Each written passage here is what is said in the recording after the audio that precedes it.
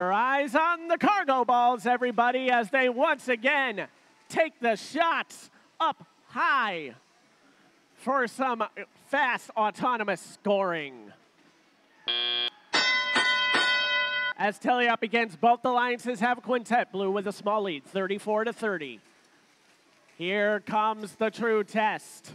Red looks like they make it out in that first wave, but blue evens them out, courtesy of Triple Strange.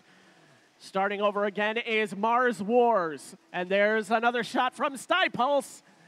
Let's cap it off with another. Quickly, a response comes from Celt X, trying to match them.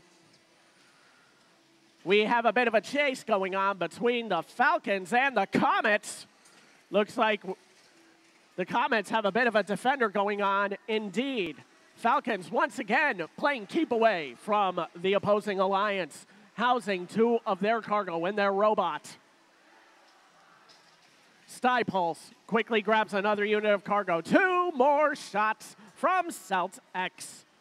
What's Triple Strange up to? They're hunting down their next piece of cargo right by the cable protector. They're trying to track down that blue ball that's rolling away from them. 5406 takes another shot and sinks it. There goes Triple Strange with another shot. Stypulse working around that blue defender. Won't stop them from making another pair. Comets still busy dealing with the defense of the Falcons. They line up their shot, but it goes just off the side of the rim. That'll leave the Red Alliance open to score another pair, courtesy of Mars Wars. Both alliances still close to each other in score, but they both have their cargo bonus rank point as teams now start their climb. Stypulse trying to line up two more shots. They'll sink them. No robots have started their climbs until now. There go the Comets.